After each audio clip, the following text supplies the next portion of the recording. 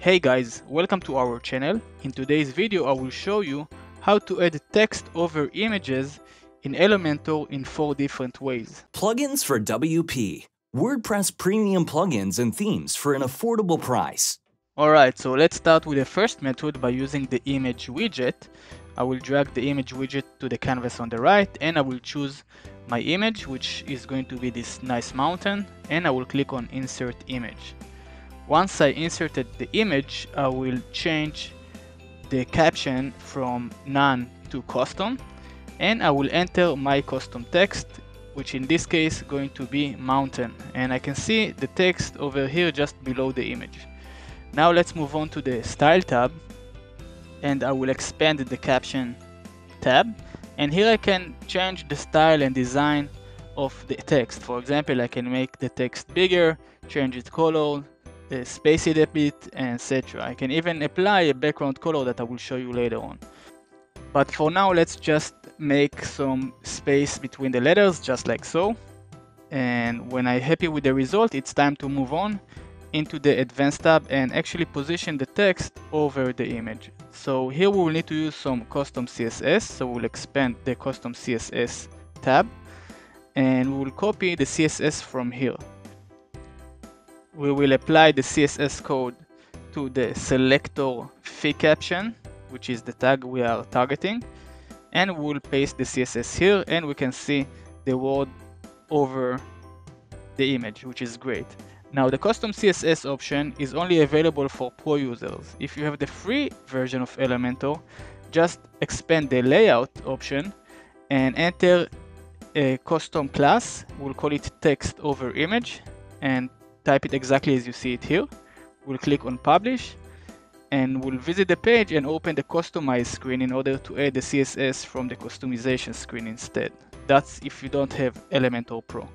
So we'll click on additional CSS, and again we'll go to the written blog post, and this time we'll copy the whole code and we'll paste it here, and we can see the mountain word or the text over the image. Great.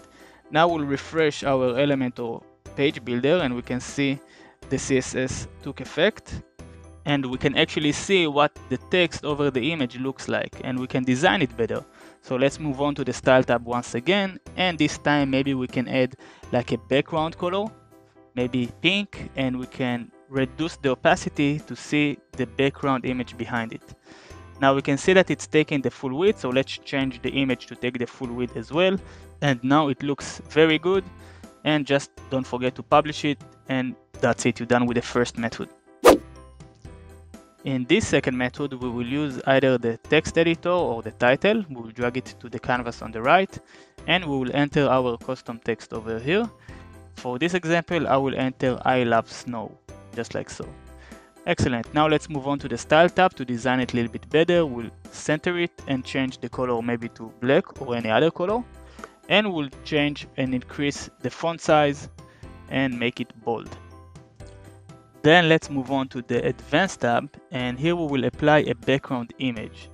So we'll choose our image, which will be this snow mountain, and now we'll need to play with its position. So first of all, let's position it to be center, no repeat, and we will choose the image to cover the section.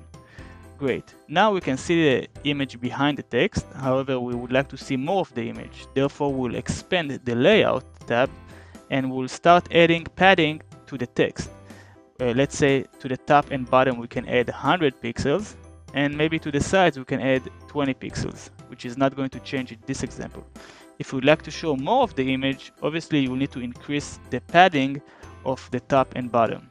So for example, let's do it 200 pixels. And as you can see, you have the text over the image. Of course, you can always go back to the style tab and keep designing it and style it to fit the background image better. When using this method, just make sure to switch to the mobile view and verify that it looks good over there. You may need to change some of the values.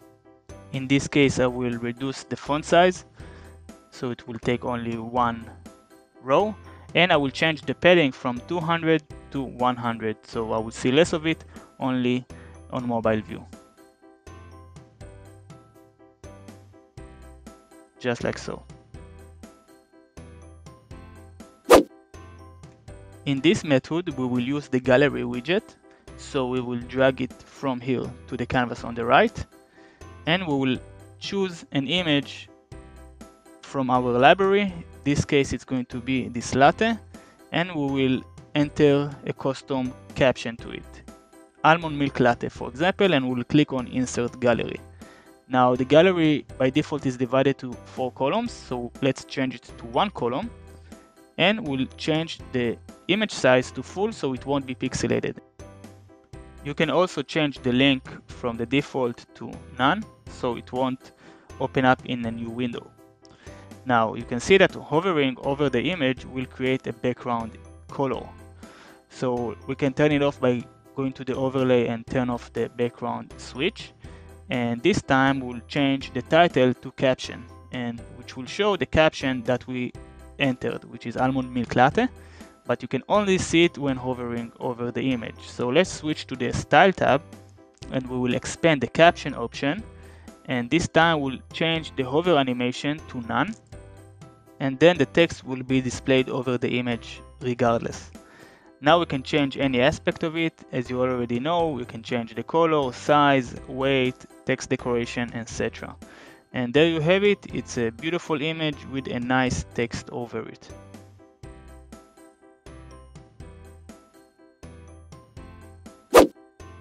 In this method, we will use the hotspot widget.